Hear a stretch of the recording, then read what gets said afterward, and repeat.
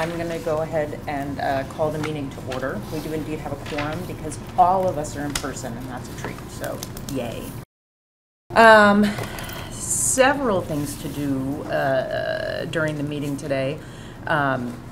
First, look at the ends, a big one, and also the self-evaluation, a particular policy we're looking at.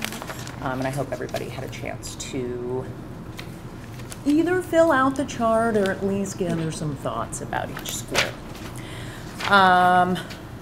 Great, so we're going to move into the public. I need to ask for a motion to add something to the consent agenda. This is to approve the opening of a new bank account at Bar Harbor Bank, and the account will be the Randolph Union Senior Class Fund. So if I could have a motion. So moved. Thank you, Megan. A Second. Thank you, Sarah. All those in favor? Aye.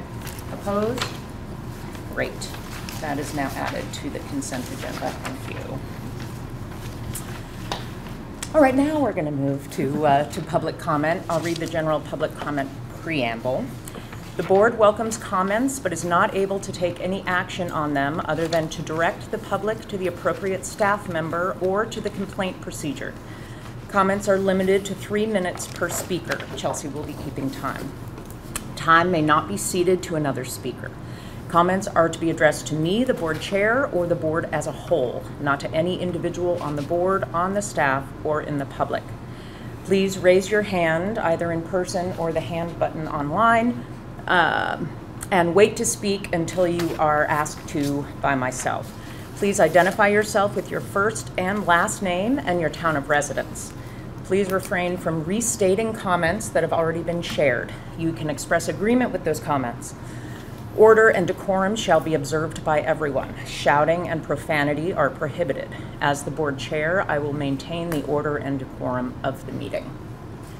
And with that, I open the floor for public comment. Yes. So Nathan Wright, resident of Randolph, class of 95 graduate here.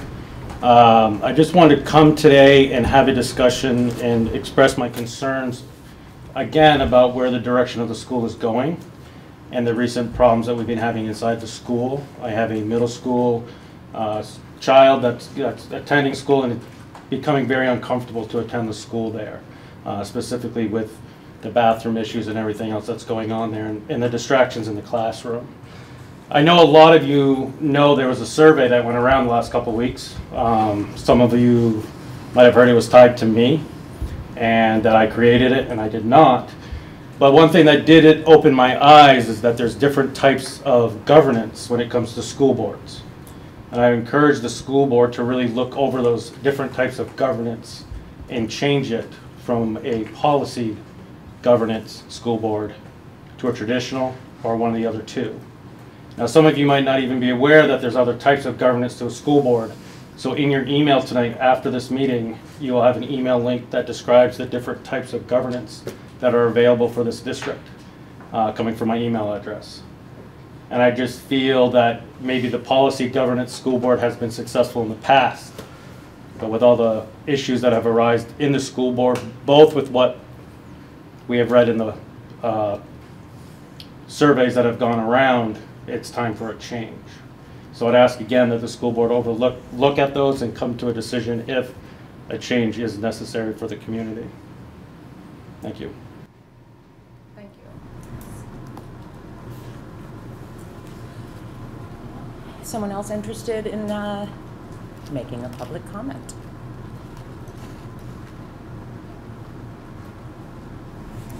Yes.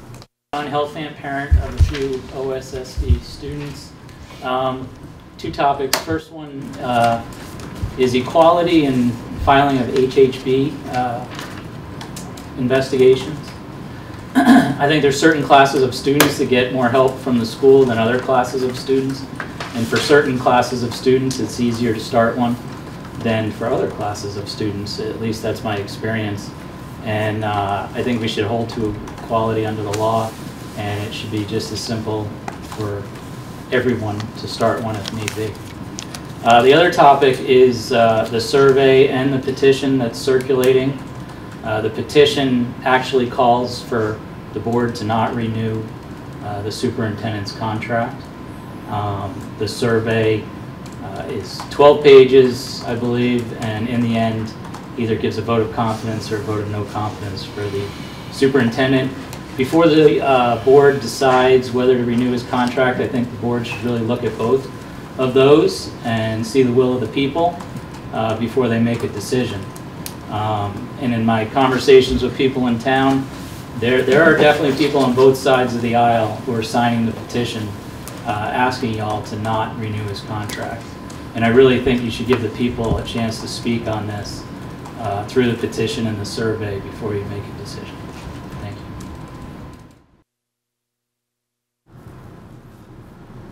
I don't see anybody online. Neither do I. Last call for public comment, online or otherwise. Okay.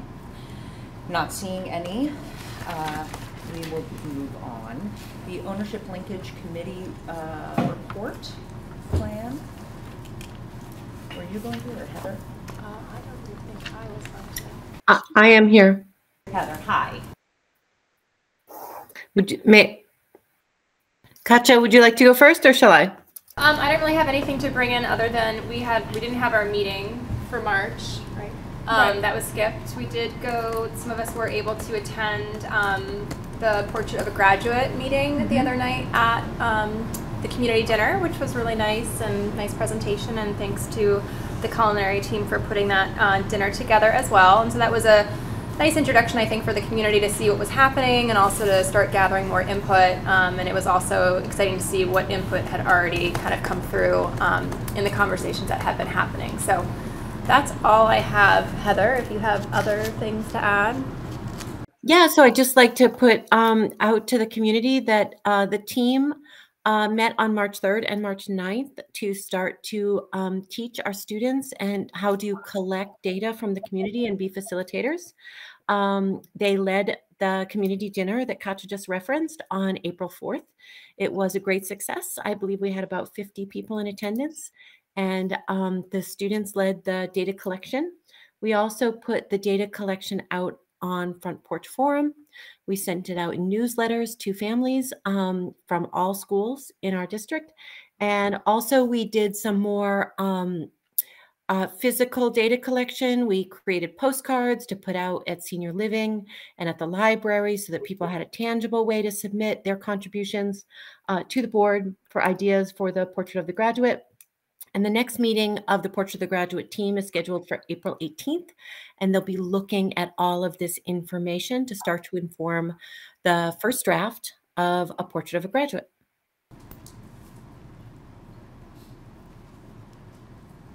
Great. Thank you, Heather. My pleasure. It was a lovely community dinner. I just want to say that. It was great to see many board members there. Okay, this is speeding along. I'm going to go ahead and move on to monitoring.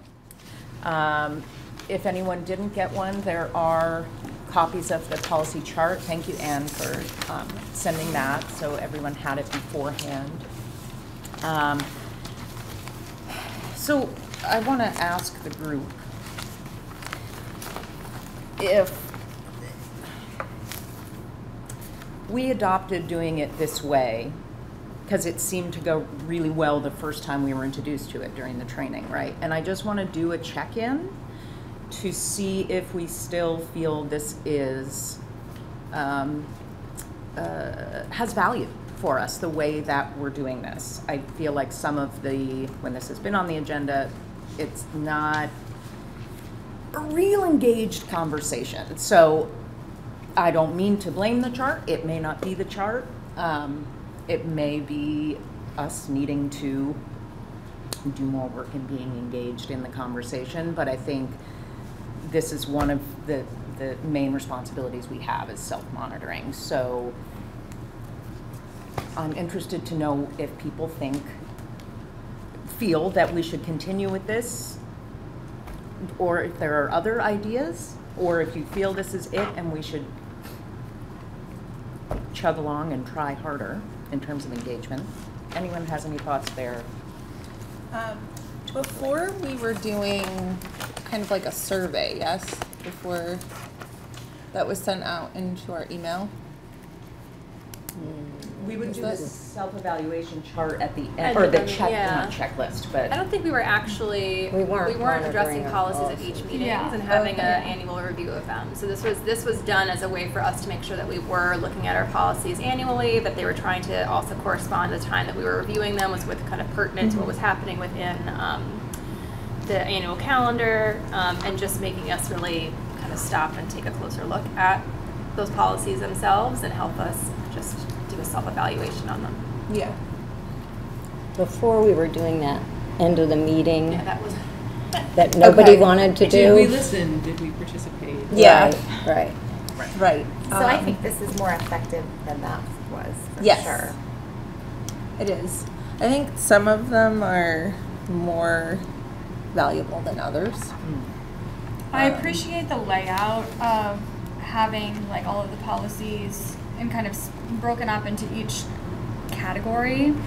I personally like to write them out and just like think about them, but I still feel like I don't, I mean, aside from like, yeah, we do this, yeah, we could work on, you know, like I just don't know how much, I don't know how much more I can give based on what our policies are. Do we hold to them, and then how would we change them? I don't really know what to say in regards to that. Like how would we change them if there needs to be a change?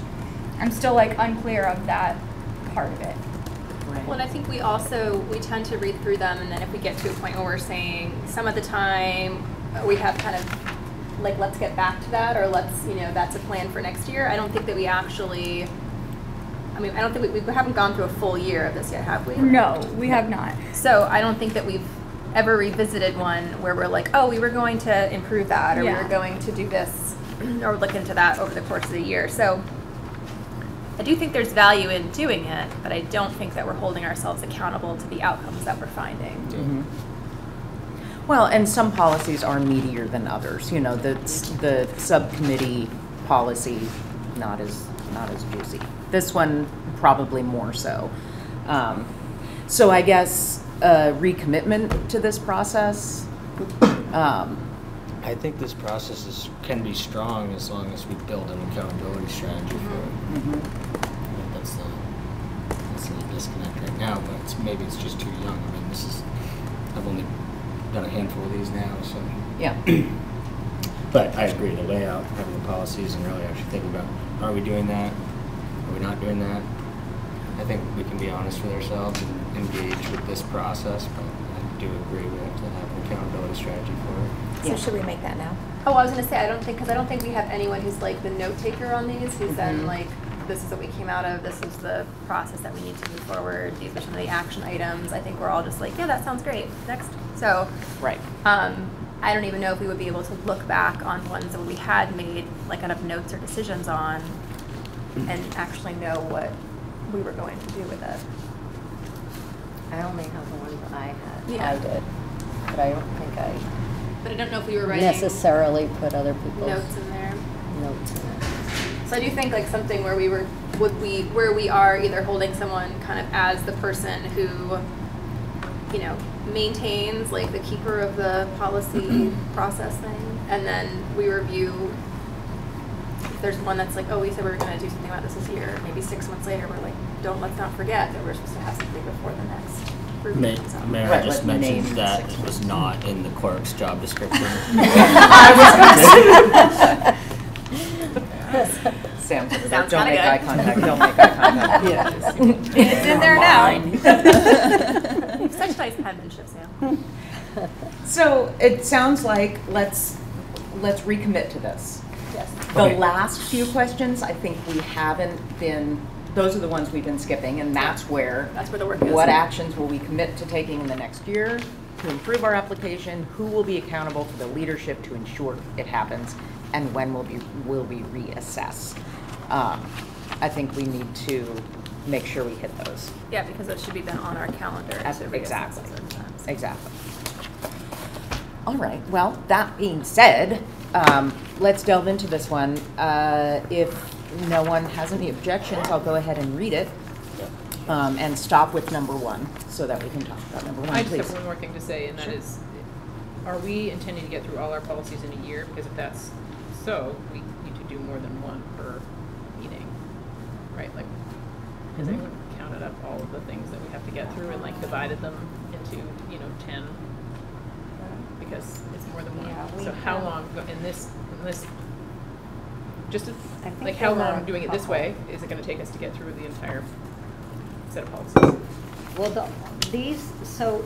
But we don't need an answer, just a thought, and we can move on. Yeah, well, if you remember, it was Jackie recommended that we do that after we had the training, and it's the governance process policies, and it's the board management delegation policies, so it's only those policies that we're doing the self-eval on, because those are the ones that govern our Yep. work, and then the other ones, so there are 1, 2, 3, 4, 5, 6, 7, 8, 9, 10, 11, 12, 13 of them. And there are 12 months that the board meets, so there's one. Yeah, and there was 1 month we missed one. Yeah. Yeah, There's and we often not a doubled meeting in up, July, yeah. and so. Yeah. As far as circling back, maybe moving forward, we should choose like one, depending on how we break them out, but also assign one to follow up on each month. So 6 months from now, let's just say we set that as a date. We review 2 policies and then we review 6 months later from one that we set expectation changes on or something like that. So really it would be like 2 to 3 that we're reviewing, but really one of them is just the review of our review. Does that make sense? Am I saying that right? Mm-hmm. That way we are holding ourselves accountable, like in 6 months from now, yes, we're gonna review this policy again, but it's only because we wanna make sure we're holding up to what we decided on for changes or if any. Does that make sense? Right, because we may not feel the Yeah, need right. to Everyone, yeah. review it. Right. So, back to the logistics of it, how are we capturing everyone's sentiment on each policy? Other than, we're having a conversation about it at a board meeting, but I think you have, yeah, I do think we you need, have to somebody. do we need a Google sheet or something? How do we? Well, we can't exchange ideas on it outside Right. of Well, the I meeting. think so we it just have can't one be of a- the, we have blank ones every meeting, and we just, we can do it almost the way that we did it with the end of the meeting, who was gonna volunteer to be the note taker this month Oh, yeah, for this that's one, a and then we good. all, it's Then not, everybody it's not has to similar. do it, yeah. And then maybe we just have, maybe you hold on to them, or Chelsea holds on to them, Mm-hmm. and you have like the master copy. And then I guess the other thing would be like set a The date date. on the top, say in 6 months, we all are agreeing that we're gonna revisit. It says it our on the, suggestions. on the, I'll take notes. No, tonight. but just like a date on the front, so we know. Oh, like, right, right. In July, we're gonna review this again. right. I see you dating that, Katya. I Is said, that yep, your- I'll take notes tonight. I'll Thank get it you. out of the way. Okay. Woohoo. I really wasn't dodging that. Your time will come. Okay. Tonight, we are self-evaluating on policy number 4.1, governing style.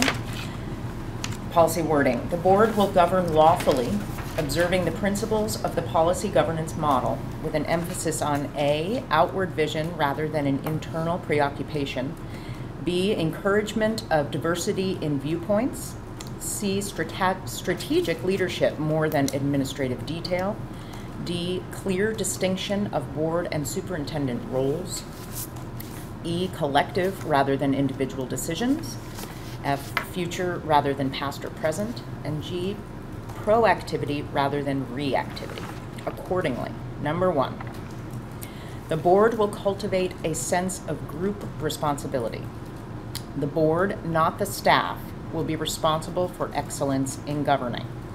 The board will be the initiator of policy, not merely a reactor to staff initiatives.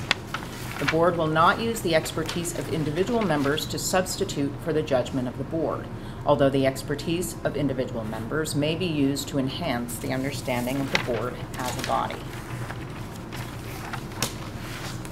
Big, big, big.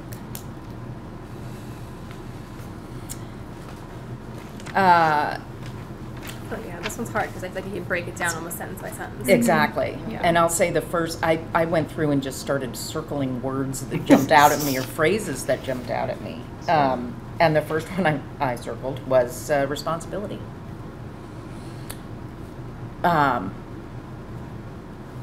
Will cultivate a sense of group responsibility. Do you feel we do that and do it well? Do that and do it poorly? Don't do it at all.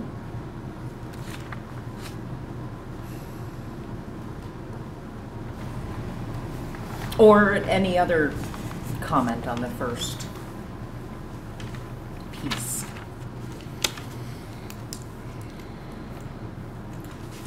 I feel like this one's also kind of hard. There's so many different aspects too, but I mean, I think as a whole, we do cultivate a sense of group responsibility. That we try to speak as a group. You know, we try to bring different perspectives and voices into the conversations.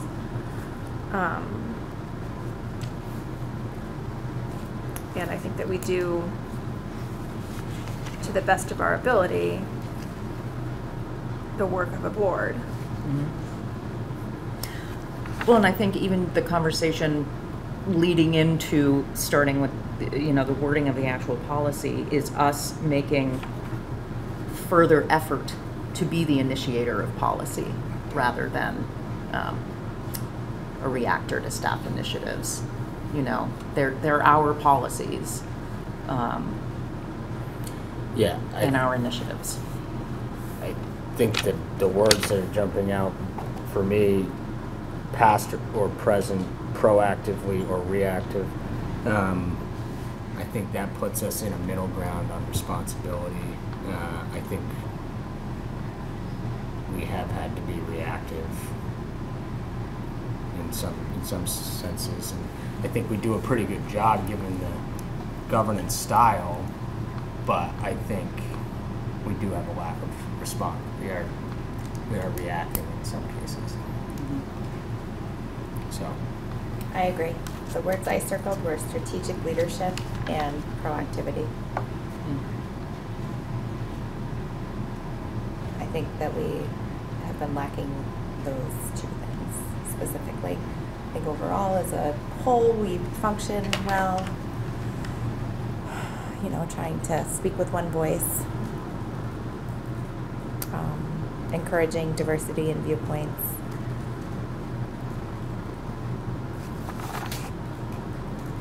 I think there's a very clear distinction between board roles and superintendent roles. Like, that's very clear. You know, we don't want to get caught in the weeds. It's clear in writing. Do you think it's clear in practice? I feel like it's been clear in practice in a very hands-off kind of way. That's what I would say. And what does, I'm sorry to put you on the spot, but you That's say okay. interesting things and I feel like I want to dig them out. What does proactivity look like? Well, that's where it gets hard, I think, with the policy governance model, because being proactive to me would often be sort of heading off problems before they come. That's what the policies are supposed to do. Say it again? That's what the policies are supposed to do.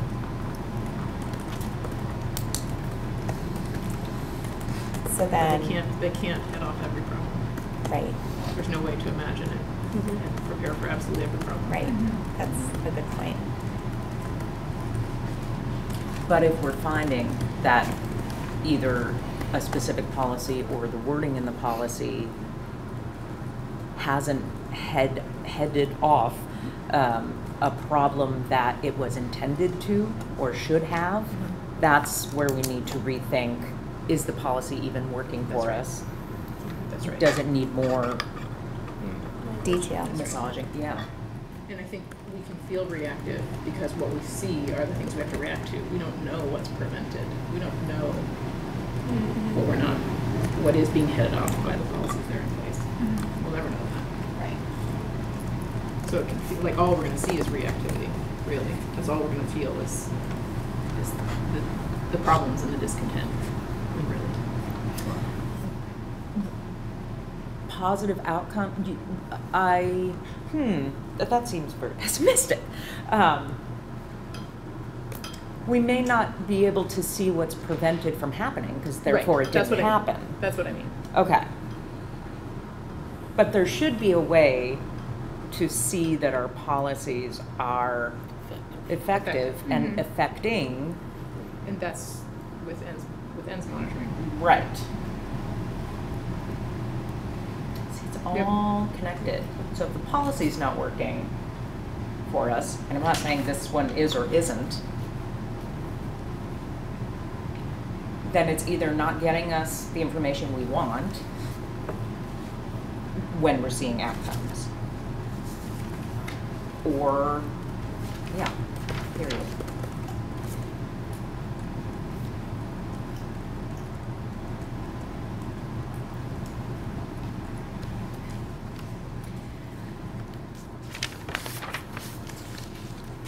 These are tough conversations. Not tough because it's uncomfortable, but tough to know what to do with. Well, I would say the board still has some learning to do. I mean, we have some new board members, and it is a system that you have to kind of work at to kind of understand it. So if you're, you know, we come to it once a month, but if, you know, depending on how much time, you know, you kind of come in and you're like, okay, yep, it's good. And so I just wonder if, that was one of my, I put most of the time, and I just said, I think the board needs to continue to learn. Not that we don't know anything, but in order to really get a system working and doing what it's supposed to be doing, you have to continue to learn how to improve it. And that's really what we're talking about, is how do we improve our policies, how do we make sure that we're working the system in a way that's getting us the outcomes that we want. And that it's the right system Right. for us to be using. Because we have someone in who's this saying district. maybe there's a different system. So one of the suggestions, in terms of, Virtual folks can't hear anything. We're getting a message. do you there. mind seeing if Todd's Here, available? Todd. I Sure. apologize. One of the ways sometimes of evaluating the policies is that, like, when problems come up or when controversies come up, that might be an opportunity to sit down and say, okay, what policies apply to this? And what do they dictate that we do? And in this case, did it help us or did it hurt us? So just trying to brainstorm some possible ways, or even some, you know, they used to call them the tabletop exercises like that. You know, what is going to be the response or what is going to be the reaction given this problem based upon what our policies dictate, do or don't happen. So I'm just throwing it out there as a possibility of a means to evaluate. That's interesting. I just, the comment again was it's good now. Lane Okay. is good at projecting, so perhaps that's the problem. Sorry about that. People can hear him. Heather, can you, if you're there, can you hear us? These folks are probably making dinner.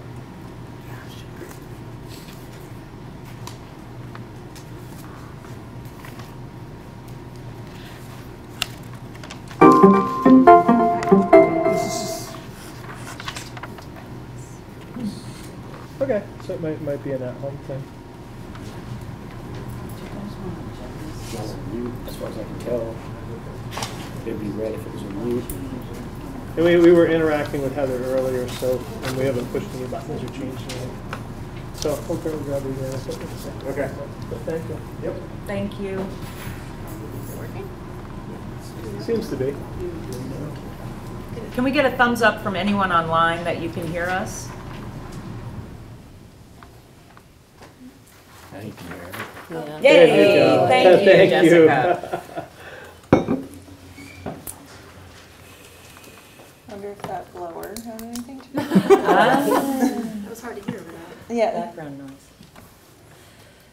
So what Lane says is interesting. So when something that we feel we need to react to happens, we figure out what policy could maybe apply to it and see if it does. If it guides us. The policy should guide us. And then if it doesn't, what do we do? Look at it and change it? And change it. That's the policy governance piece. If things aren't specific, if they're not working, the board can change the policies at any time.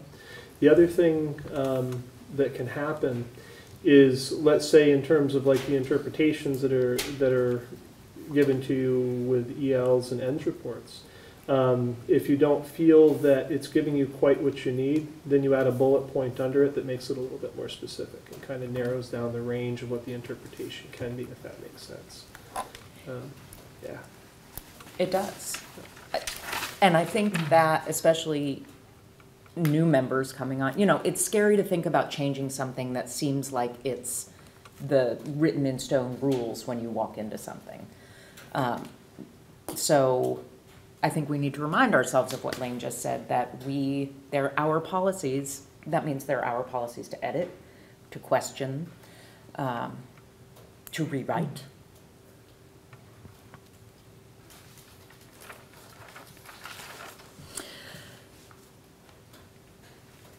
Which I think is getting into number 2, by the way, talking about, broad written policies. What I found, I'll read it. The board will direct, control, and inspire the organization through the careful establishment of broad written policies reflecting the board's values and perspectives. Board values will be drawn from the diverse values of the community, informed by expert sources, both internal and external to the organization. I underlined that part. The board's major policy focus will be on the intended long-term impacts outside the staff organization, the ends, not on the administrative or programmatic means of attaining those effects.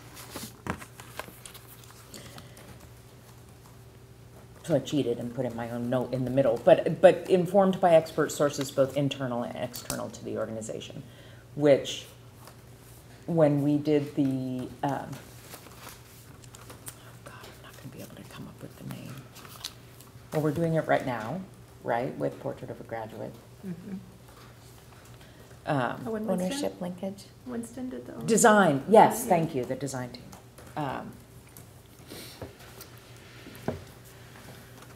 So we're progressing, is what I wrote. I didn't choose one of the some of the time, most of the time. I mean, I think these policies were written in 2016, correct? When we switched to a unified They were district. adopted, Yeah. And so that was when the switch was first made to the unified district and bringing the 3 different boards together. And so I do think that there is a hesitancy to change them, but I do think that now, having a few years in, you know, I do wonder if we're not being proactive enough to sometimes look at them and say, this is not showing us the detail that we need to move forward. And so that's where I don't know, that's kind of where I feel like we get a little stuck. It's like, okay, these were adopted, these came in, you know, now what, 8 years ago almost. But a lot has changed in 8 years, but those policies haven't changed with us. At all. Yeah. Probably, at all. And I don't know. Just tweaks here and there, Yeah. but really not much. So before that change happened in the unified district, what was the governance? What did that look like? I came in just as we were transitioning over. It was, It was 3 independent. yeah, well, and we started doing, we were doing policy governance even when we had multiple boards. Basically, we would do, everything was getting done at the SU board, and then we would go for like 5 minutes to the other boards and just approve everything. So it was, so we were actually, and we were using, by that time we were using policy governance because I wasn't there prior to policy governance. So it's been going for quite a while. It's just that the structure of the board changed because you had the SU board and then you had the 3 other boards, and we would meet, we would do all of the work in the SU board, and then we would divide out into our little boards to do whatever things we needed to do in order to meet the legal. And when you combined and came up with, did you come up with these policies, or was one board? No, the SU was using these policies too. So And they're then- older than yeah, 2016? Yeah, so they're probably older than 2016, yeah. We re-looked at them again when we came together as one big, because we had to adopt them when we became the one big board for the whole district. So that's why that was in 2016. Okay. So. Yeah, so they've been used. So, but this is where I go back to, in the monitoring process, that's when you realize if you've got a problem with a policy. Or if a concern comes up and you look, you find which policies are impacted, and you look at what does the policy say, and is that concern addressed? And if it is not, then you would then tweak that policy to pick up the concern that you're having. And so that's where I think that's the hard part of policy governance, is the whole monitoring policy and really understanding what monitoring is about. It's a process for your superintendent also, because they've got to understand how to create a monitoring report that effectively gives the information that the board is getting in a format in a way that makes sense. So that's where I come back to, we might not need a whole, like general policy governance training, but maybe monitoring and looking at monitoring reports and assessing, learning how to do that more effectively so that we can look at our policies, because that's what that process is supposed to allow you to do. Right, and I think changing the perspective a bit to look at what we can do rather than what we can't do. I feel that my time on the board has been a lot about learning what we can't do, or where we can't be involved, or what we can't say. And I think, and I would like to find a way to feel, that would make me feel proactive if I felt like I was participating in something where I was doing rather than constantly concerned about what I can't do. I think, can I say just one thing? Please. So I think specifically in situations that have happened in the recent past, it feels to me like we should be able to make some kind of statement. But then we can't make a statement because that is sort of overstepping our boundaries and getting more management of the, but I don't see it like that. So I know that that hasn't been allowed this past couple of years that I've been on the board.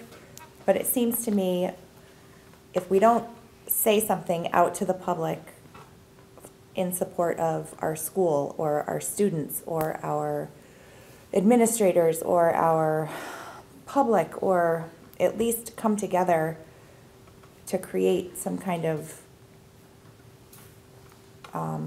sort of calming of the waters among the community, we're not really effective at all. Like, that is one way that we could be effective, if we could write that into our policies. But staying silent and just not ever saying anything to anybody ever about anything feels totally ineffective. Well, I think it gives a perception of disengagement. Yeah. That if we don't say anything, that can be perceived as we don't think anything about it, or we somehow aren't affected by it, or don't know about it, or aren't involved in it, when in fact we all were elected to represent what the community wants to see from our schools. So I think any perception of disengagement, unengagement, de-engagement is destructive, I think, to our relationship to the community. In the community, I mean, I guess I agree with you. In my mind, the community is defined as our school community. So that is our teachers and our students and our administrators and our community members, like those 4 key parts. And at various times throughout the 2 years that I've been on the board, it seems like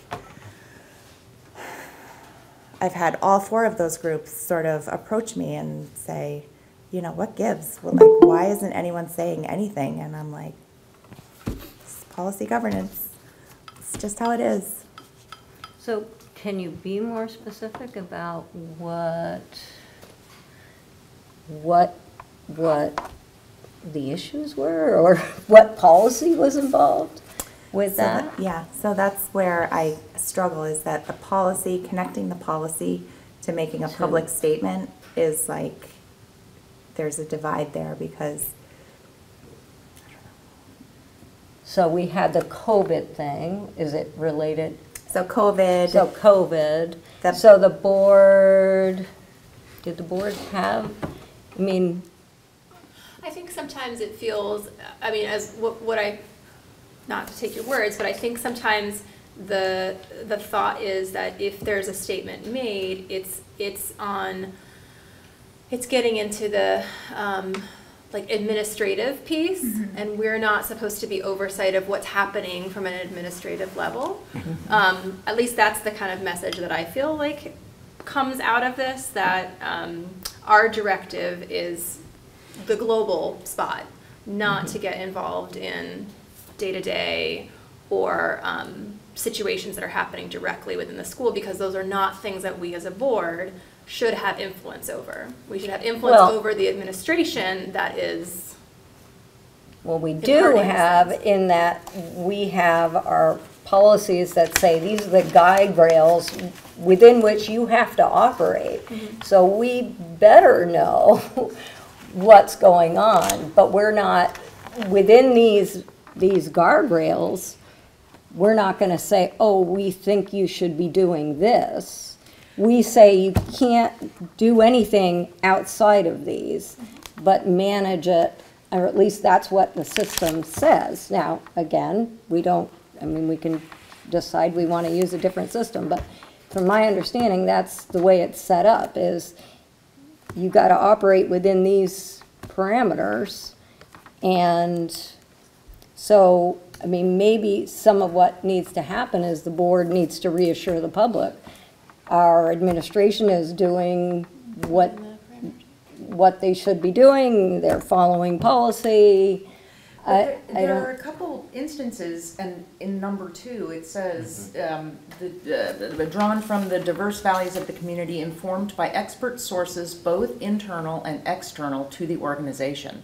And if the only thing we're monitoring and the only information we're getting and are responding to is coming from one person, I think that can leave us uninformed or not fully informed. And that's not to say that Lane is not providing incomplete information, but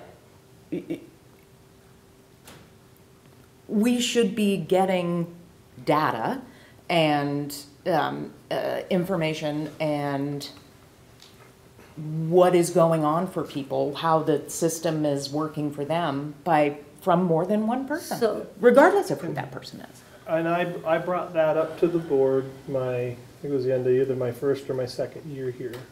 Because the question became, there were a lot of things that were cleaned up in the district at the time that the board had no clue had been going on.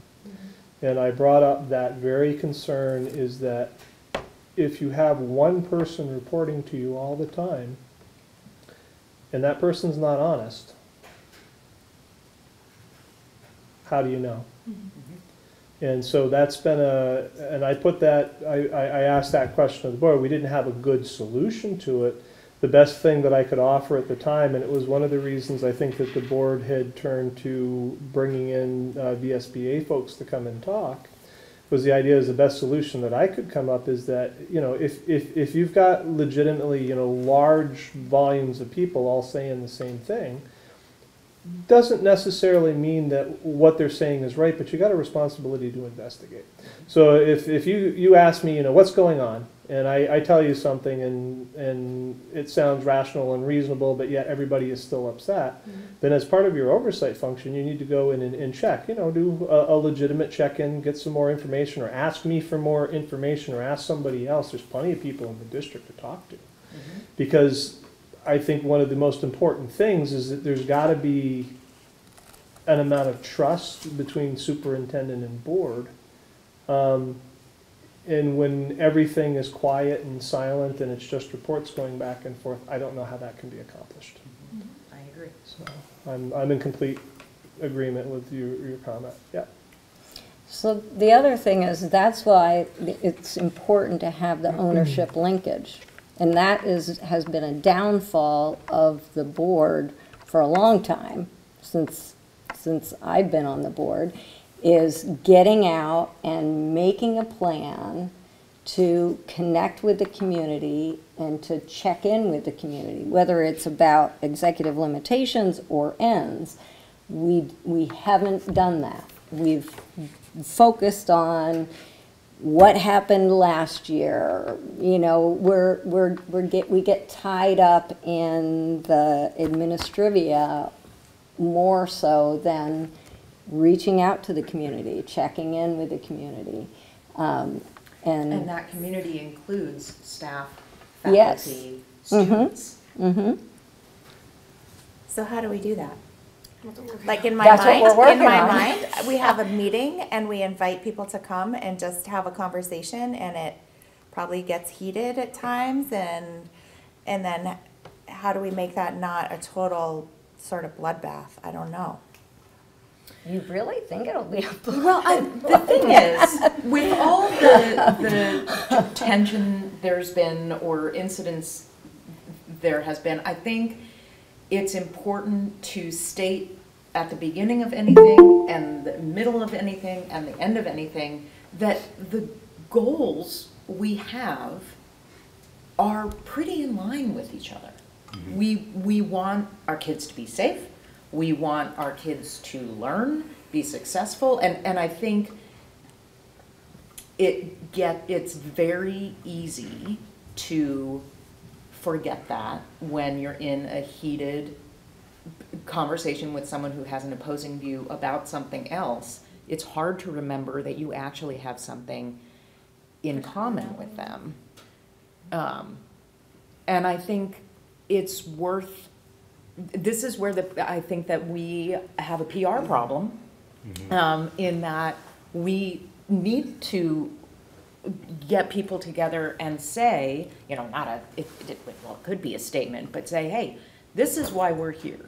And we think that you agree with us in this very umbrella kind of way, what we're all doing here and why we disagree and why it gets so passionate. I think we've got to go back to that very base level and realize that everything that goes on, it's just, I feel that the way that we've been functioning is so restrictive that it has given a perception of we're inaccessible.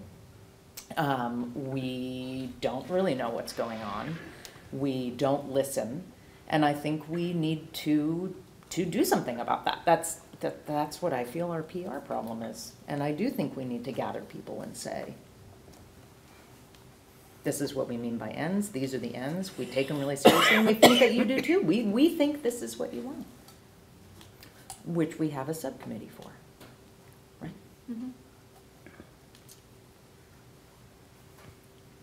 And right now, that subcommittee's working on Portrait of a Graduate, right? And so that's That's one part of great it. thing that's happening, so that's good. But it is the larger, like the overview look is how do we achieve that connection on an ongoing basis? What does that look like? The only time, and correct me if I'm wrong because I'm making a pretty broad statement, but really the only interaction that I've had with staff as a board member is in negotiations. Ugh. You know, those aren't fun. Sometimes they're quick, sometimes they're not, sometimes someone's satisfied. But that being the only association that we have with the staff. It would be nice to be able to sit down and be like, how's it going? What are your concerns? Tell us, you know? But I don't, What are your I mean, they goals? could come to the school board meeting. I guess this is the format for that. But is it, or is it? You do a appreciation breakfast or a lunch for them every year. That's a good place to kind of We connect. haven't, yeah, and we haven't done that in The only 3 years now, 4 years. The only caveat that I would put, I think the connection is incredibly valuable. I think it should be happening.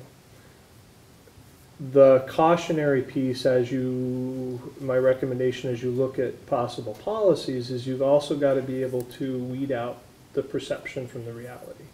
So if you've got 5 people that come in and are saying, you know, this happened, you've got to do your investigation and your check to see if it did, or if it's some shade of what they're saying, or it didn't happen at all.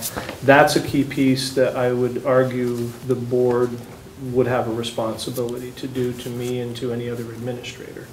Is that, yeah, there's always going to be people that are upset. My job typically is to tell people no. People don't like to be told no. And to make sure that what you're hearing is backed up with something, and that there's also an opportunity to be heard on the other side. So you're getting both sides of the story. Just like we do when we do an investigation with a kid or a staff. So that's the only caveat that I would say. There needs to be a policy or a protocol in there to make sure that that happens. So like you're saying, if we went to a meeting with all the teachers and they were like, our administration does this and our administration does this, and they're all complaints that we come to the administration and say, these are the complaints we heard. What do you have to say? Millington yells and screams at us. I'll quote some of the survey. Yells and screams at people. Millington does this, Millington does that. Those would be concerning things for anyone to hear. But there's a responsibility to check to see if they actually happened or what the context might be, right? So there's it's very hard kind of put the two roles, because you're in a similar role to I am. You're just is collective. When people come into me with a complaint or a concern, I hear it, I get concerned about it, but the first thing that I try to do, which is hard because we're human, is not to pass judgment.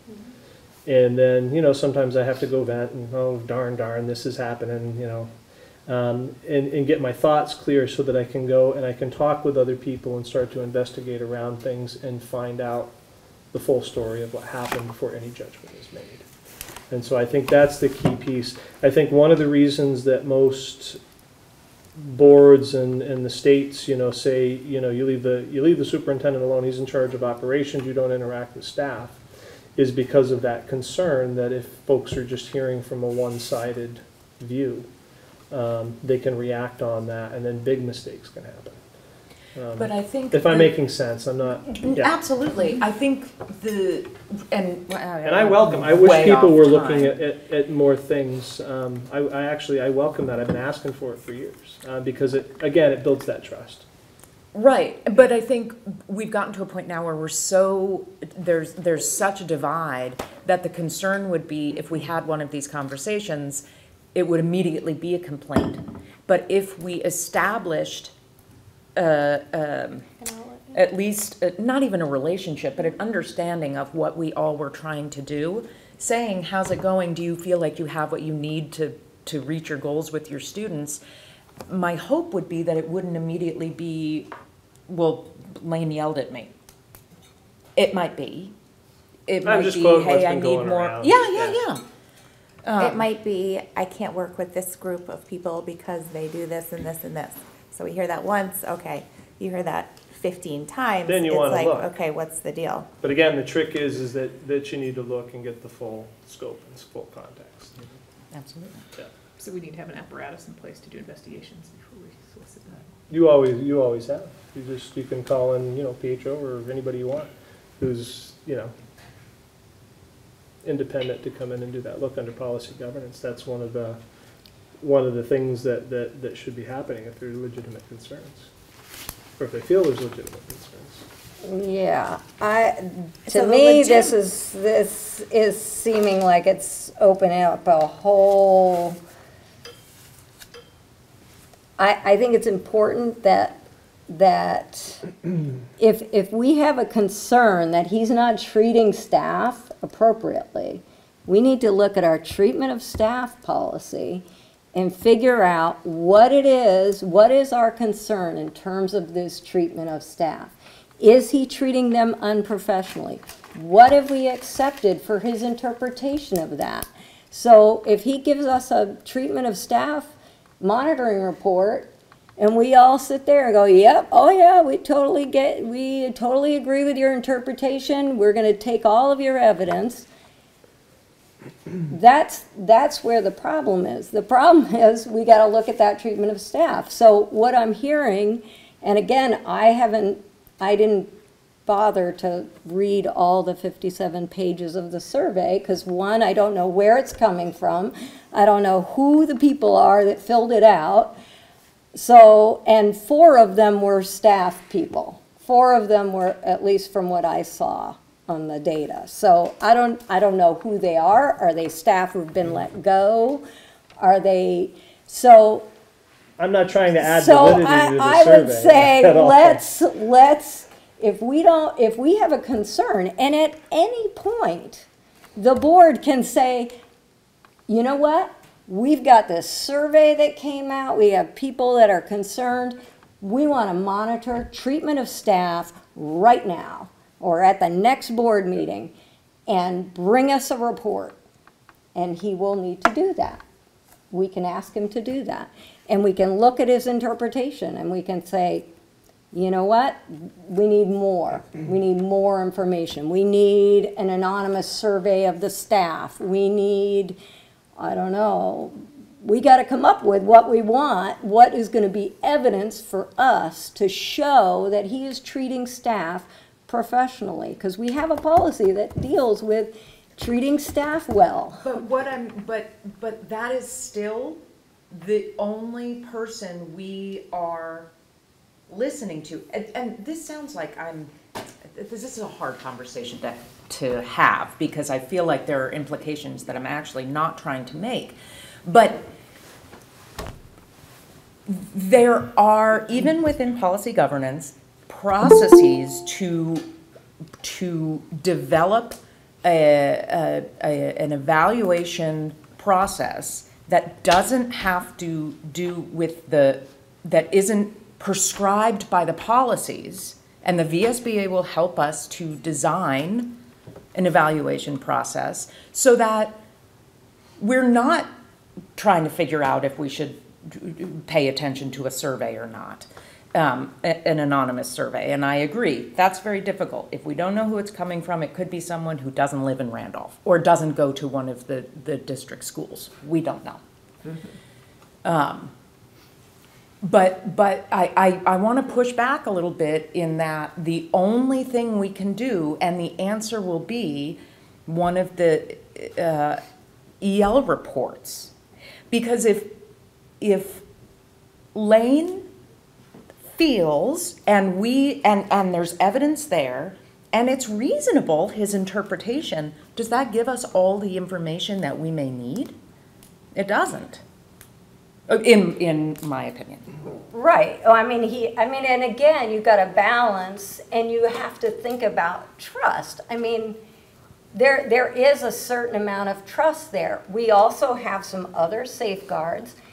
there is a collective bargaining agreement that has a grievance procedure. So if he or any of the administrators are doing something that is super egregious, they have the recourse of that collective bargaining agreement. How many grievances have reached this board in the last We have a 7 years? complaint procedure that's set up. So None. if it is something that is not involved, or they doesn't rise to the level of the collective bargaining agreement, it can be brought to the board through the complaint procedure. There are legal, so there's harassment policies that the district has to have by state and federal law.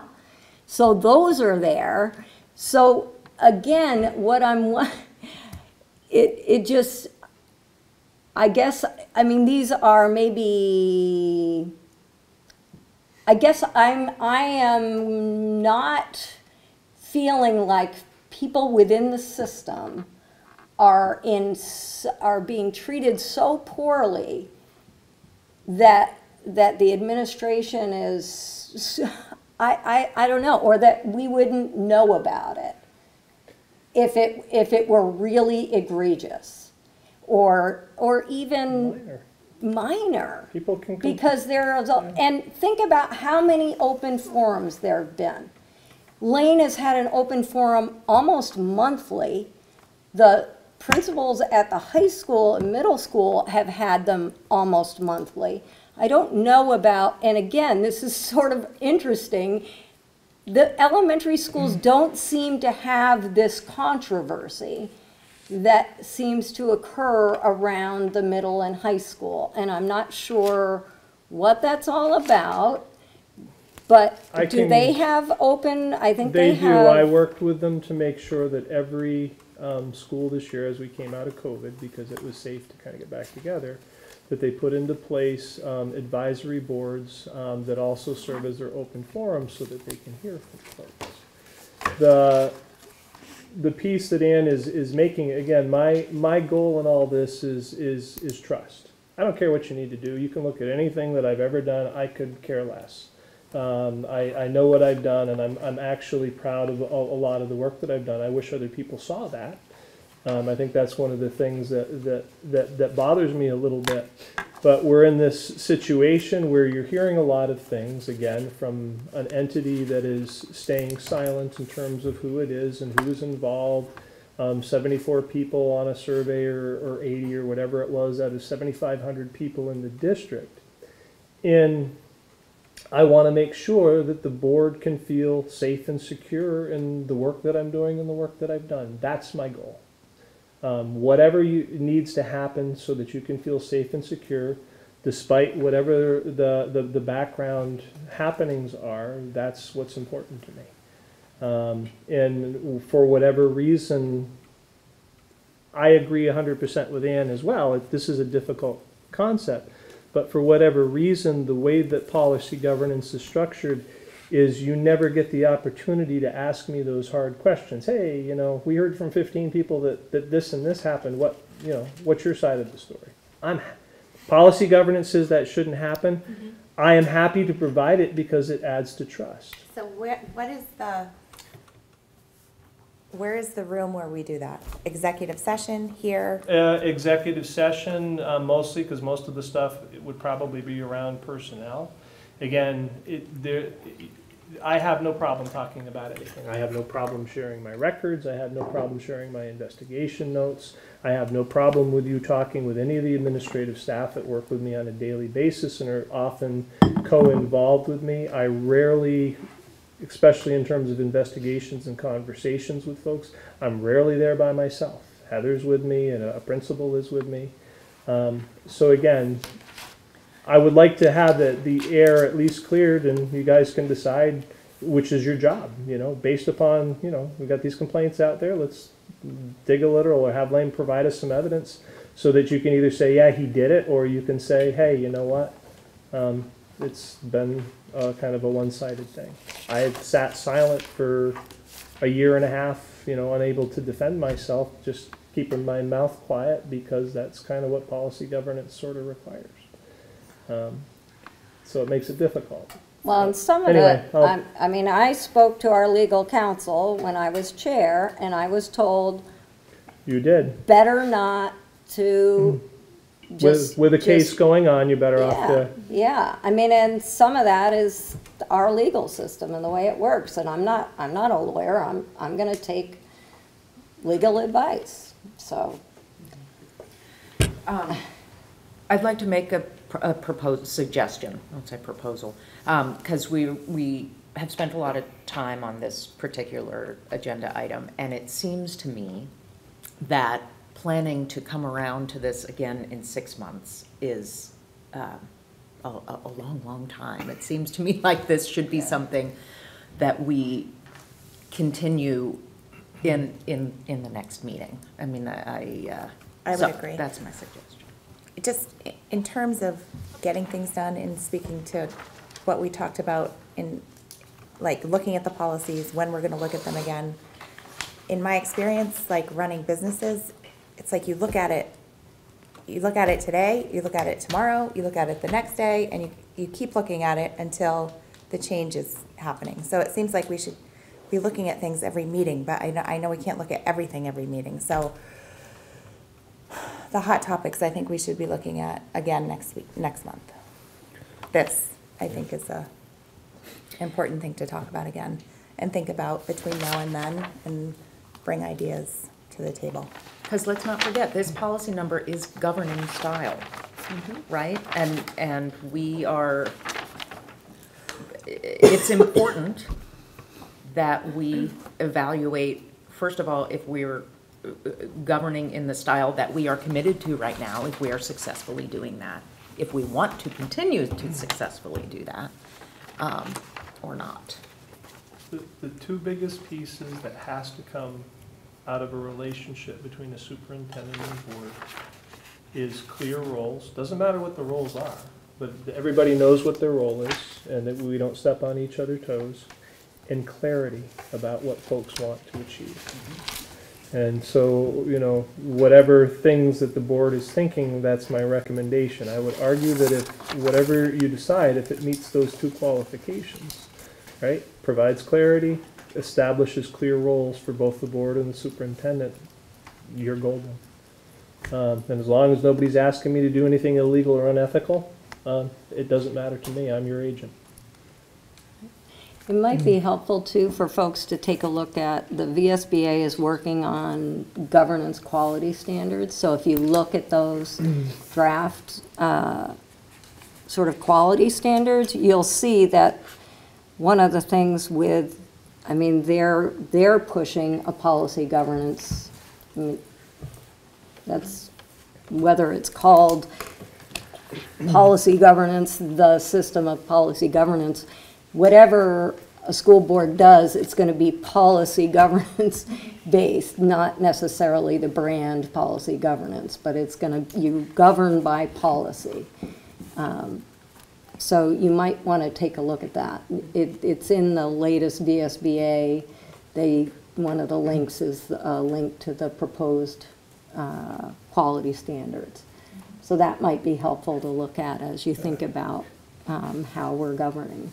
And there are regs that the state has about what roles, you know, there's certain things by state reg and state law that is a superintendent versus a board. And so those things, if you're thinking about adjusting things, just I would maybe have Pietro come and talk with you about that, or if you're thinking of changing, so that those pieces are there. But So,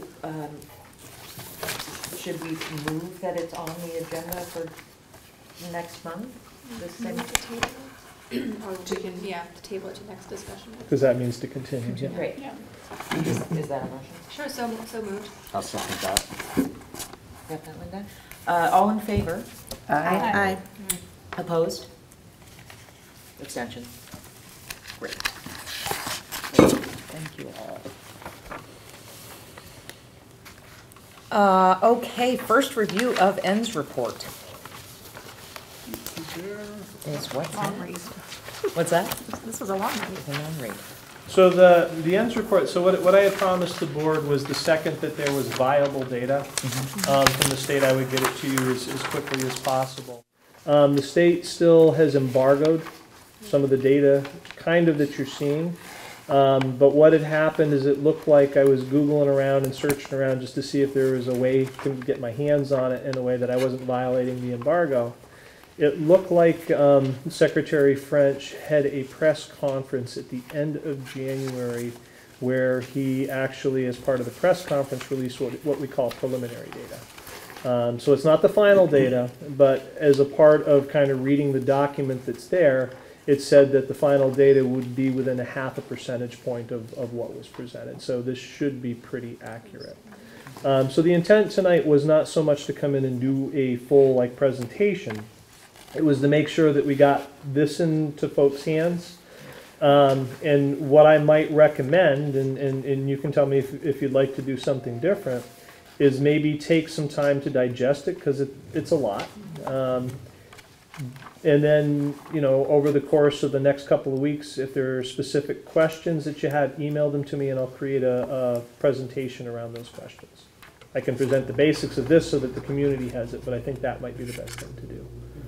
And there's other data that we can pull in. Now, I think one of the most important things about these end reports is to remember that there is a ton of other educational data that's out there. Right, we've got our Track My Progress scores, which we talked a little bit about in October last year when we didn't have the state scores. There's the formative assessments that the teachers give.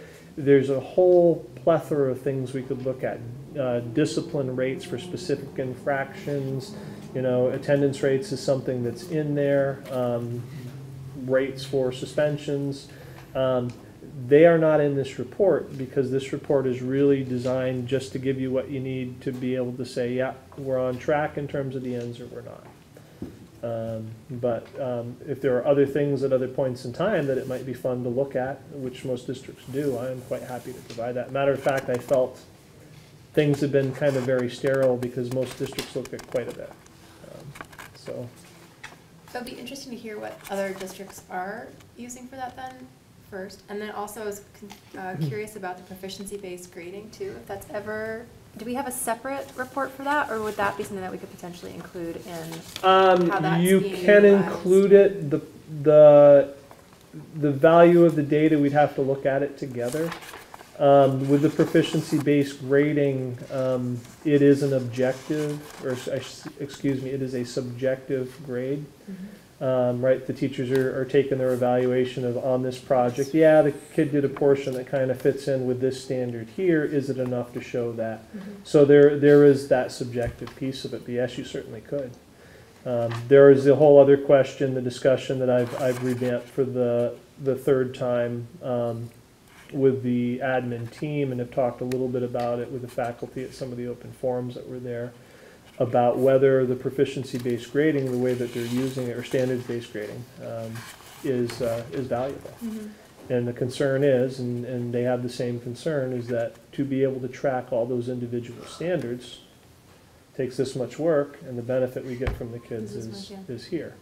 And so the loophole that I have suggested, and we can do it now that the curriculum work is complete, is the standards that they're using. Those are the standards you're supposed to be teaching in your curriculum, right? So we now have curriculums that outline all the standards that the teachers are supposed to say. The loophole is this, is look, in terms of a graduation proficiency and in terms of the standard, if you get a B+ or higher in Algebra 2, you've met these standards and you've met this portion of the graduation proficiencies. And that's the easiest way to do it. And then you could literally go back to A, B, C, D, grades that people are most familiar with. And then you also have enough resolution because of the testing that's being collected, that if the students really needed to know in detail what the standards are, we just pull the Track My Progress testing that they're doing, which is actually shared with the students by the staff anyway to communicate where they are. So there's lots of easy ways to do this. But yeah, that is certainly something you could look at.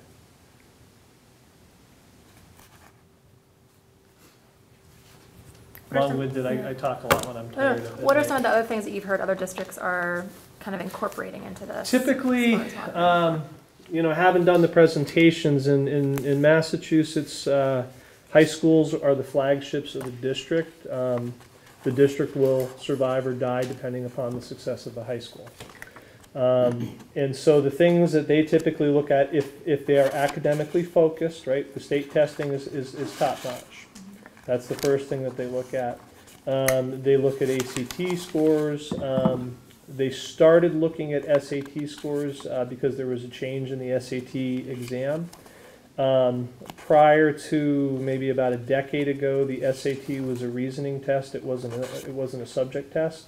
It was basically an IQ test. How well do you reason? What they were finding was that there wasn't a strong correlation between how well students can reason and how successful they're going to be in college. So they switched to a format that's much closer to the ACT, which is ACT tests you on your sciences up through biology. It tests you on your math, usually up through geometry or maybe algebra 2. It's based upon what you should have learned had you been following, what the national standards for curricula are. Other things, depending upon if there are specific problems that people perceive within a district, like if we've got concerns about climate at the high school, then some districts will also take a look at their disciplinary data. How many kids are cutting classes, how many kids are getting into fights, how many incidents of bullying are we having every year. To, again, we have a perception that there's a climate issue. I would agree that there is, but the data fills in the blank about how big the issue is. And then it also, over the course of time, when the board sees that data, says that's not acceptable, we need you to work on this, we start to work on it, and we continue to give that data over time so that you can see if it's changing or not. In some cases, in districts where there's a lot of diversity, equity is a big deal, and we should be doing some of that here as well. How many times are students of color getting suspended for, a specific infraction compared to our white students? Those sorts of things. So there's some that are specialized depending upon what your needs or what your perceived deficiencies are. But the standards ones are usually AP scores, SAT, ACT, and then the state scores. Every year in October I would march up, and that was the presentation as a principal I did in front of the board. So. That's a good question.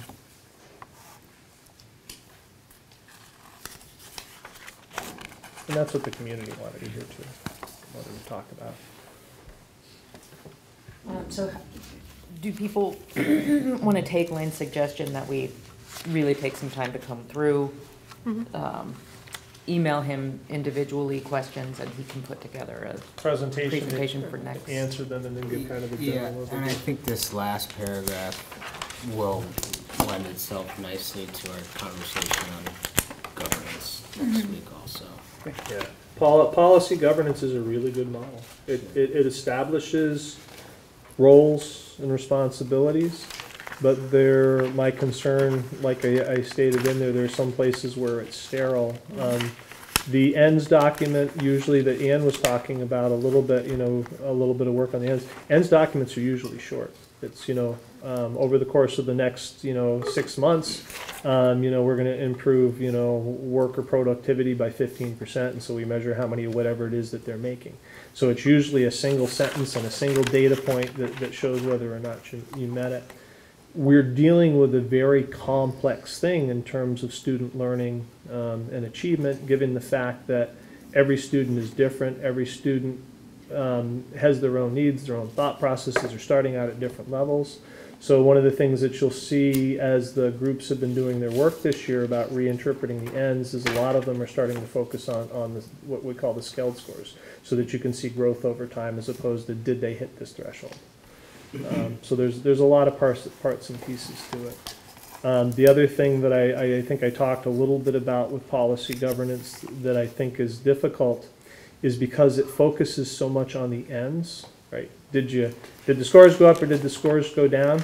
We don't talk about the means. In other words, everything the district is doing to achieve that, because it's the means that the community sees and latches onto. Oh, what? You put in $60,000 worth of a new English program that's the top researched in the country? Why, yes, we did. Those are things that connect with the community. That won't. And so I think there's probably ways to manipulate around it, but until we're talking more about the means, the things that the district is actually doing to achieve that, the community is always going to feel or be in the dark about what's happening within the schools to improve them.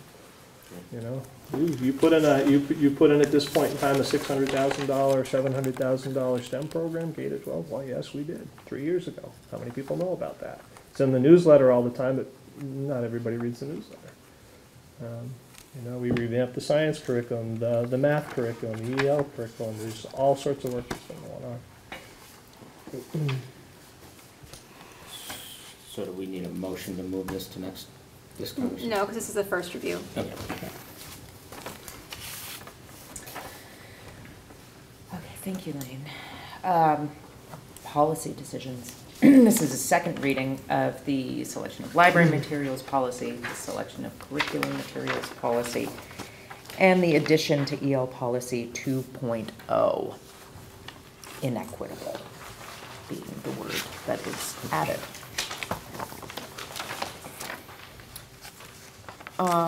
Is there discussion to be had on any one of the three? We can vote with the second reading, right? Mm-hmm. Yeah. Mm-hmm. We vote with the second reading. Yeah. So, Hearing no discussion. I move to accept library materials policy D22 as submitted. I'll second. Thank you, Anne. All those in favor? Aye. Aye. Opposed? Thank you. Curriculum materials.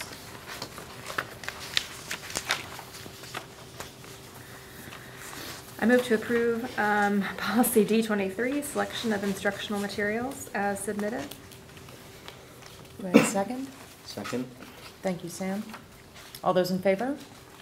Aye. Opposed? Great. Unanimous. Yeah.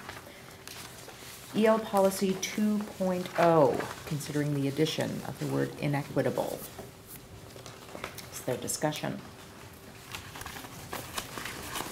Is there a motion to accept? I move to approve policy 2.0, global executive constraints, with the addition of the edited word inequitable. I'll second. Thank you, Megan. All those in favor? Aye. Aye. Opposed? Great. Thank you all. Legislative update. I'll try to do this one quick because there's kind of three that run to the top.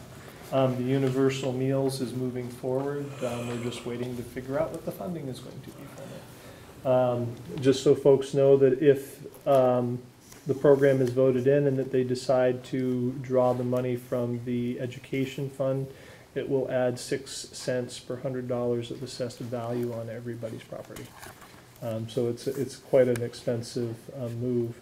But I think one of the things that's happening is that once you put a program in place like this politically, it's hard to pull it back afterwards. And so that's kind of a big one that's coming that may or may not have a budgetary impact on all the districts in the state, depending upon what they decide for a funding source. The PCB one is interesting. They kind of started to combine two of the things that they've been working on. So you've got the PCB testing and remediation that was put into law about a year ago. They're also having discussions about construction aid, right? They did the big survey to take a look at the state of school buildings in the districts across the state to see, you know, what shape they were in, and they're not in great shape. Matter of fact, we were a building, RUHS was at the top of the list in terms of the building that is the closest to the end of its useful life. So they started to take a look at these two pieces and said, the problem with the two of them is that with PCBs, if we get a hit on PCBs, immediate remediation has to happen, right? So maybe somebody's got to replace a field house, maybe somebody's got to rip out a whole hallway in the classrooms and replace them to be able to remediate it. Does it make sense to have districts doing this type of expensive work when if we give them construction aid, they're probably going to rebuild or renovate their buildings anyway? Right.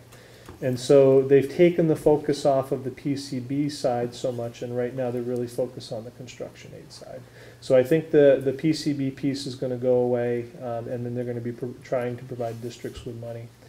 We're in a quirky space with this, is that we're like the old car that every month there's a big bill. You know, the next one you're going to be talking about in a little while is the renovation of the field house. We have parts and pieces in the buildings that are just getting to the point where they're worn out. They need to be replaced while we're waiting for them to decide on construction aid. If I knew the construction aid was coming, I would probably suspend a lot of the work and really go to the mat to try to convince the community, hey, if they're giving us, you know, half of what we need anyway, let's rebuild the school and the technical center system. But until we get a final answer from them, I can't do that. We got to keep things up and running. Do you have any idea what a final answer might be? My honest guess is they've done what they do is typically what I've seen is the pattern is if it costs a lot of money and they're not 100% sure, they'll call for another study committee for another year. I'm hoping that does not happen, but my guess is that's what they'll be. The last one that was kind of important to us was the full-time preschool that we built. We built over the course of the past couple of years free full-day preschool for 4-year-olds across the district. It's basically adding an additional year of education for our students. It's catching them at an early age so that we can kind of pre-identify any disabilities that they may have and work on them right then and there before they may develop more fully over time. Right, lots of times as the students are going up through the grades, the work that they're required to do gets harder, so the disability becomes more pronounced, how it's manifesting itself. So if we can mitigate it now, it may save the child in terms of their academics later, and may save us in terms of IEPs. The other thing that it does is it's an attempt to try to mitigate some of the behaviors that we've been seeing, especially post-COVID, because when the students are coming in, a lot of the work they do is socialization. So we were one of the districts that actually built this a few years back. The community was exceptionally supportive of that work. But the problem that we've got in maintaining it, and there's 3 other districts around the state that have done the same thing, is that while our students are here a 1.0, a full time, the state is only paying us for 0.46, right? So like with a high school student, you know, this past year we get about $14,000 per high school student from the Ed Fund to support their work. In the case of a preschool student who is here, we're only getting 46% of that, even though they're here just as much time as the high school student. And so we made an effort with the Vermont Superintendents Association to try to get in front of the legislature and explain our cause to them. They did not want to hear us. And so my guess is that may be postponed. A lot of it, legitimately so, is the fact that the universal pre-K model that they're looking at is extremely expensive. But we were trying to say, okay, forget about all the rest. Give us the 1.0 to help us maintain these programs that we've built. So we're hoping, and we're going to go after that fight again next year when the time comes. So those are the 3 biggies that we've been working on. I have a question. You were saying 14,000 per high school student. Do you know that number on elementary student? In terms of what we get from the Ed Fund, that's what we get from the Ed Fund. It's like 13.7 something. Okay. When you look at the tax documents that we give out to folks as they're kind of analyzing our budget, it's got a name for it. Everybody would recognize it, but what it literally is from the district's perspective is, when we see that equalized amount there, that's the amount we're getting from the Ed Fund per kid. Okay. And so what they do with the preschool students is they give us 46% of it, because there's a mandate that we do 10 hours of preschool. So they pay us for the 10 hours, but if we're going beyond that, we get nothing. And so we're trying to help the state as well with their preschool problems, because they've got them across the state in early ed. It'd be nice to actually get some benefit for that we can pump back into helping the kids. Not to be confused with tuition, right? So there's what the state gives us for the students, But then there's the tuition that you guys voted on probably in January about what we charge other schools that send students here. And that's in probably 22,000. We make almost $500,000 a year in tuition and students. So, yeah, it's a good question. Making me trying to remember stuff from 3 months ago though.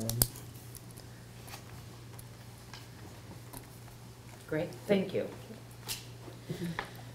The consent agenda. We have minutes from both the last regular and the special meeting. Professional contracts, administrator contract, the auditor. Yeah, we might want to talk on the auditor. Yeah. I had a question about that. Yeah. And I kind of feel like we should break these up a little bit. Minutes, contracts, all that stuff, and we do have the addition. Yes. As well.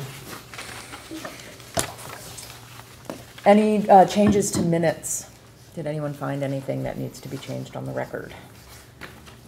Edited. Great. Then I'll entertain a motion to accept minutes, just those two first on the consent agenda. So moved. I'll second. Thank you, Anne. All in favor? Aye. Opposed? Great. Is there discussion on professional contracts? Did we did Nika's already, right? Did we do Nika Oaks? Yeah. Well, yeah, Last time, okay. Yeah. Or administrator contract? No, no discussion. I'll entertain a motion for those two contracts. So moved. Second. Thank you, Sarah. All those in favor? Aye. Opposed? Excellent, thank you. The auditor. I heard a rumor there's a question. Well, I just was wondering, was there only one bid? Yes. So if folks are comfortable, I can kind of explain two things. One of these would have probably be under the financial piece. So we'll talk about the old auditor, and we can I can provide information about this as well, the new potential auditor. The old auditor has been very good, has been with us for a while, but I think if folks remember, we talked about the fact that school audits are incredibly difficult and time consuming. Not a lot of people want to do them. And what happened to the auditors groups around the state during COVID was similar to what happened to everybody else. People just started leaving the profession. And so it left them short-handed. So they have been working on our audit like they always do since last October. The audit was due March 31st. They're saying that they will have it to us by May 15th. This provides a pretty big problem for us. Those audits are required to go to the federal government on March 31st so that we can get our federal funding in title and ESSER and everything else, IDEAB. So for us, that's about $2 to $2.5 million worth. And so we've been harping on them, can you at least get us the basic info that we can get to the federal government? Now, in the end, it just means that we'll be late getting stuff in, so the amount of actual harm that will be caused by it will be minimal, but it's delaying everything by a month and a half. We have staff that I have to RIF every year that are grant funded because we're required to have a contract in their hand before the grants are assured. So we RIF them, and then when the grants come in, we pay them. Or we sign them to their contracts. And so this might delay for another month and a half when I can get those contracts in their hand and pull back all the RIF notifications. So that's the current state of things, and there is not much we can do about it. I did talk with legal counsel just to say, hey, is there a way to put some pressure on them? Hey, are there people we can talk to get extensions for this? And the answer is no. And so Robin did go out. Our old auditors told us last year this would be the last year that they would be doing it because they just didn't have the staffing that specialized it anymore. She went out to bid. This is the only auditor that is there. She has checked with them. I think Robin, from the conversations that I've had with her, feels very confident that they'll do a good job. The one thing that we did talk about is that, you know, when we do a contract with them, if the board approves these auditors, is that it will have in the audit that, you know, it is due March 31st, right, as a part of the contract language, with some reasonable consequences if they miss that date. You know, we don't want to make them harsh, but hey, you know, every day that you're behind, maybe you give us 10% back of, you know, the money, the 60 grand we forked over to you to do this work. Will they agree to that? I have a feeling they might not agree to something that extreme, but they might agree to something less, like 1% per day. That is actually common in contracts that you do when people are building buildings, right? If they're guaranteeing you that, you know, your new school is going to be up and running by such and such a date, lots of times it's okay. Every day that you're late, you're giving us 5% back of you know, what we agreed to pay you for it. So when we do the contract, do we do it for 5 years, or do we do it for 1 year? It's usually done every year. Yeah. So maybe this year we just don't do that, and so it doesn't create like a bad. Yeah, I'm okay. I'm okay either way. It's not. It's kind of like people using the conflict resolution protocol. It doesn't upset anybody because that's the protocol that people should be following. It would not be something unusual to see in a contract. But we're happy to. The other thing too is with this one, if you approve it, right, it's a 1 year. If we're happy with what they do, we can report that to you. If not, we can try to see what else is out there. They're actually they look a little cheaper than our last. My concern with that is if we feel like we want to have that in there, to have our first contract with them not have it, and then to add it later might feel like, oh, so you didn't like what I did, or. And I'm referring to policy. I have a responsibility to protect the district's assets, and so I have now identified a gap. You know, they were supposed to have it done by May 31st, but there was nothing in the contract there that guaranteed they would. I get that. And so that's the only piece. So as long as those folks understand, that's the only reason I'm pushing on it, is just because that policy exists. All right, I'm just going to say one more thing about this. Yep. Wouldn't the assumption be that they would get it done by March 31st? Mm-hmm. Which was our assumption with the group that we're working with as well. Right. But it's put us in a $2.5 million bind. It's going to impact the morale of staff because they won't get their contracts. Right. So Cash there's, flows. yeah. But that's a good point. Again, I follow the policy because you can, if I don't, you can find me as being insubordinate. But that's a place in this particular case where you could adjust it, right? You could put that little bullet under there, and that might be good practice if that's the board's, you know, desire. This estimate, is that kind of within the range of what our? Yeah, I think it's actually a little cheaper. They have a big team. There's like 30 people who work for that firm, and a lot of them are young. Yeah.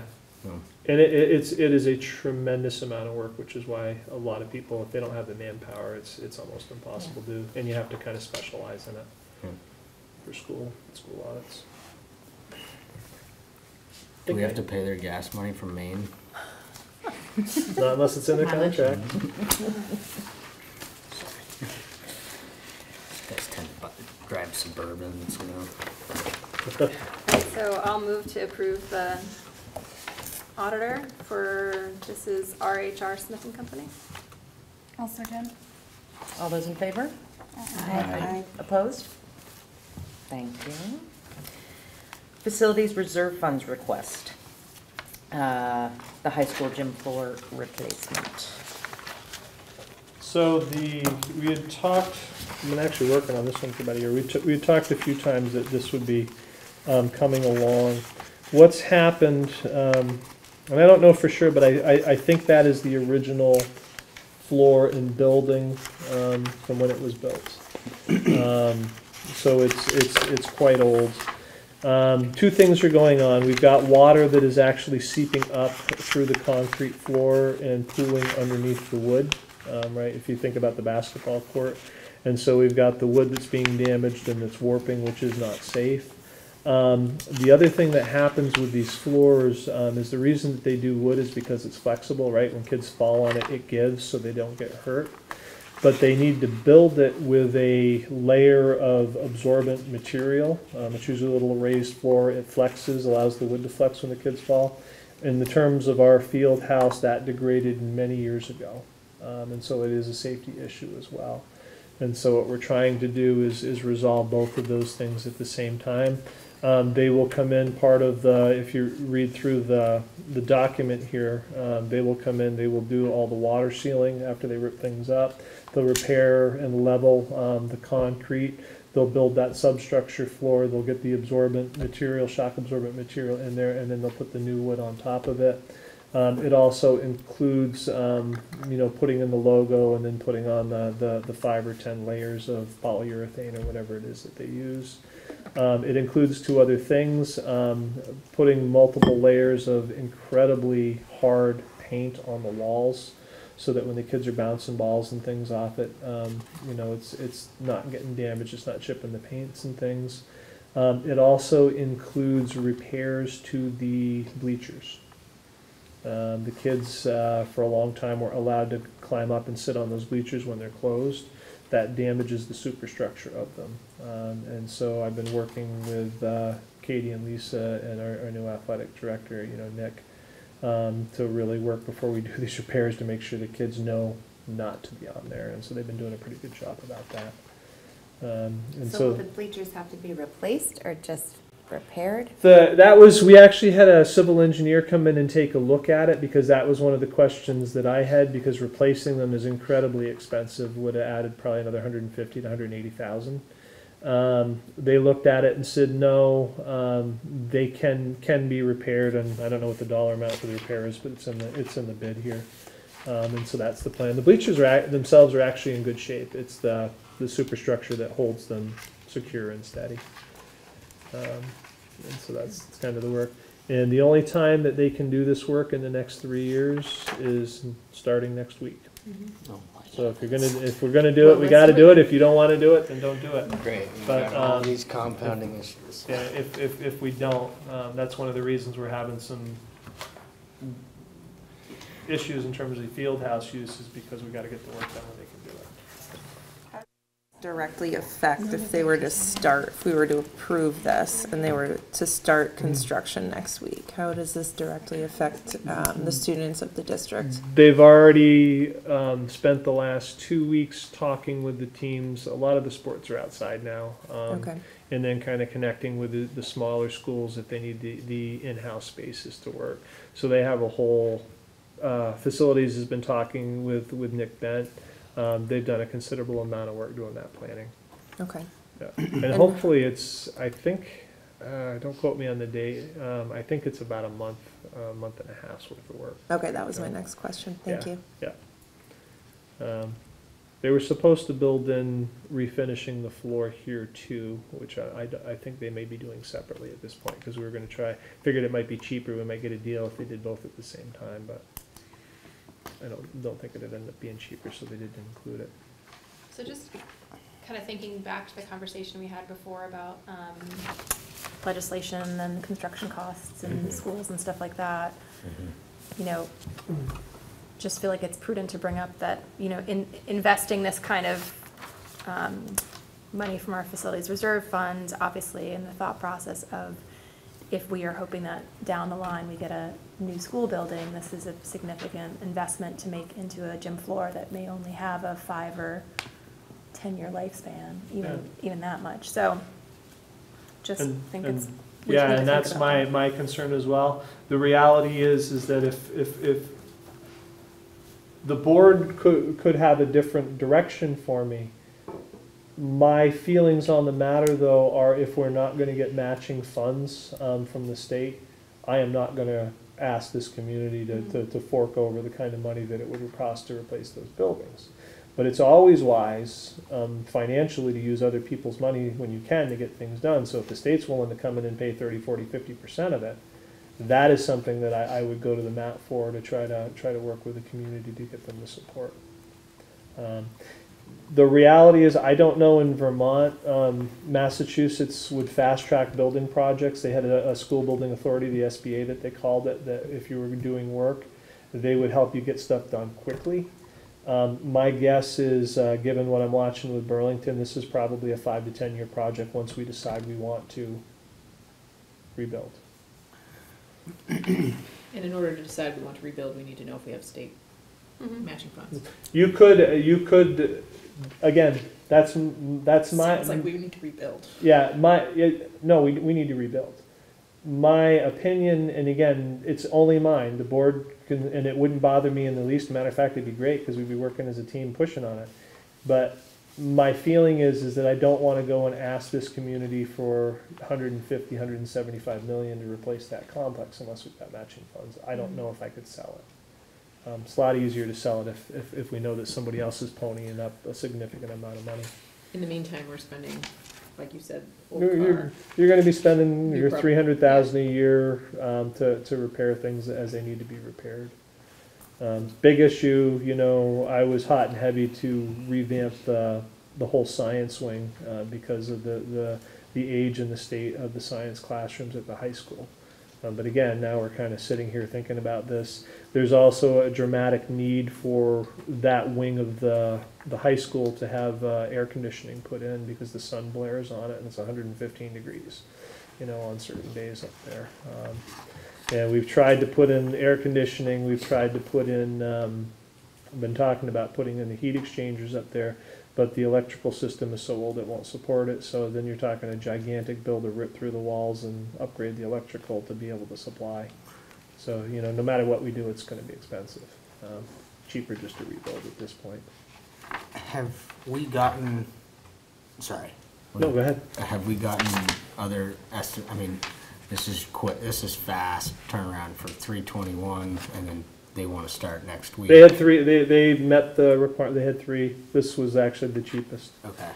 One of But them. I'm just wondering about timeline wise, even if we go with somebody a little bit more expensive, but they can do it, we can buy ourselves a year, it gives us a little bit of opportunity to watch this funding come down from the legislature. There's a nice gym up the street at VTC. I don't know, I feel like this is feeling rushed for me. Yeah, recognize that this has been in discussion for a year. Okay. So it didn't just kind of pop up. They did a lot of work to try to figure out how extensive the repairs would be. I think it was last year. I mean, they even had the civil engineers come in and take a look at it. They did core samples to see how bad the water infiltration was so that they understood if the concrete needed to be replaced. Okay, so they can either start next week or in 3 years, is that what I'm hearing? But no, and so I'm not trying to talk you out of it, I'm just trying to provide. But we have a the safety background issue in the info. meantime. You have a significant safety issue in the meantime. You have hard. So we can't really invite people and play on these floors. Or on this floor. You can, but it's more likely they're gonna get injured. Well, now that we know we have a problem, if we put people out there and somebody gets injured, that seems like not a good thing. Next time, kick me under the table. I think it is important that we maintain the gym that we're going to be using for the best way, at least until we do rebuild, if we rebuild, or when we do. and you might decide the best way to build a new school is to maintain the old school because the kids need some place to be while the building is happening. Mm-hmm. And then what you could do, if there are certain sections of the building that you want to remain, like a separate field house, maybe with a track and a turf field, and we've done the work on that, then maybe the rest of the building gets demolished, but we preserve those pieces that are solid and usable. Sure, yeah, so that was my next question. Are there any other parts of the gym that would say come up in PCB testing or whatever that we can be? I do not believe so. I do not believe that we're gonna see hits in that building. Okay. I may be wrong, but I do not believe there's been enough, especially with this, there'll be enough work. And they have to do a little bit of the asbestos and that type of testing before they're allowed to go in and do that work anyway. Okay. Right? Because they need to know if they need to remediate it while they're pulling the old stuff out, asbestos especially. But they've done a fair amount of work in there in recent years in terms of painting the walls and revamping the area where the weights are. So is the 33,360 in the 208 or is that No, separate? it's in this. It's in the request. So there's a total It's in the handwritten in there. 263,400. Got it. Yeah. Can you tell I was clear? How do we go about instructing you to start looking at how we build a new building and where that would be and what that would cost and like start getting some momentum in that direction? Because we've kind of talked about it. I'm excited to do it. I did have one open forum. You know, we had a smattering of people there that night, and it was a thumbs up across the board about looking at it and pursuing it. Recognize that there is significant cost just in the investigation. Right, there may be soil surveys. There's the architect's fees. My guess is, and I'm going back to 10 years ago, the last time I was involved with something like this, 10 to 15 years ago, just that initial assessment piece is 150 to 200,000, and to get the architectural drawings. We have the money, luckily, in the reserve funds, so it's not it's not like we'd have to go out to the community and ask for it. But if you want us to get working on it, you will have a bunch of excited people. This is something that we need to, and I have to connect with the state to see what their rules are. An agenda item for next month. It's an ask. You get to decide. Yes. But do we need to move to do No. that? No. We just need to put it on. okay, yeah, that was my question. So what's the item? Adding a discussion around New building. New building. And if you want, I'll have Bob and Wes here. They talk longer than I do, but they'll be able to convince you definitely to do it, if that's the intent. So we would be just talking about approving the spending for The design. the design. Yeah. Okay. Yeah. So my guess is the fantasy is, with some discussion, some educated discussion, is that we do the new construction out on the current athletic fields so that we can use the old building while that is happening. When the new building is done, we move the students into, the old building is demolished, we save the parts and pieces that are worthy of saving for good uses, and can have them do some work on those pieces that remain as well at that point in time. The athletic fields get moved to the front of the, right, Where the building. yeah, where the building was. And then it's the opportunity that, like I said, if we're spending 175 million on a new complex there, then why not go ahead and spend the extra 900,000 to put in a turf field and lights and a track, and then become kind of, since we're central in the state, be the place where everybody across the state comes to have their tournaments. So the architects will draw that up, right? Mm-hmm. Different Yep. options. And he'll be able to say, if you do this, Like, it'll cost you this amount, and if you don't, Right. yeah. Cool. Next month, let's get on it. You bring a shovel, Sam? Bring my hard hat. I don't think it's unreasonable to, I think it's worth this. Yeah, start the And I exploration think discussion. having some type of plans on paper would look more attractive to everybody in the community. Well, this is the new age. They'll be able to do it in video and graphics, Yeah. and be able to email it out, and people can take a virtual walk through the halls. Right. Yeah. So I guess we need to make a decision on this. I move Yeah. that we approve the reserve funds for the RUHS gym floor. I second. Thank you. All in favor? Aye. Opposed? Thank you. Change of signers. I move to approve OSSD and RTCC accounts as submitted for change of signers.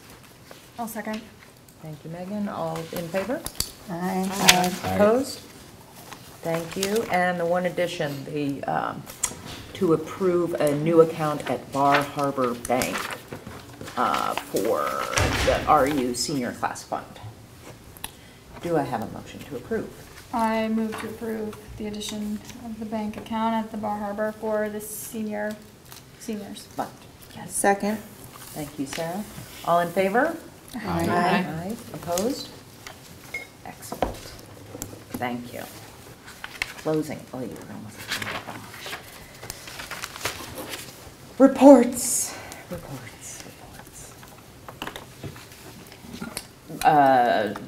Superintendent, director, principals, financials.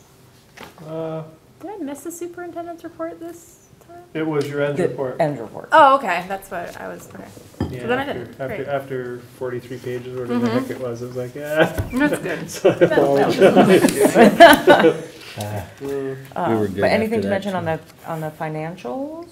So the one thing just to be aware of on the financials goes back kind of to the auditor's report. Actually, let's start with the basics. So based upon where we are currently in the year, we should have 25% of our budget left. We actually have 39.54, so we are well in the black. We should have another $1 million surplus at the end of the year that we can pump back into things. We can decide what we want to do with. That said, the reports that you get for the next probably 2 months are going to be kind of wonky. One of the, especially in terms of the revenue side, without that auditor's report, we have grant money that is owed to us that we have to apply for reimbursement for. We cannot get those reimbursements until that auditor's report is done. Not going to impact our operations or anything like that, but what you're going to see is that the revenue side, which is where we report the money that we get back, you're going to see it look all out of whack for a month or two until we get that. We're not going to lose any money. It's just it's going to take 2 months to get it caught back up, assuming they have this done on May 15th.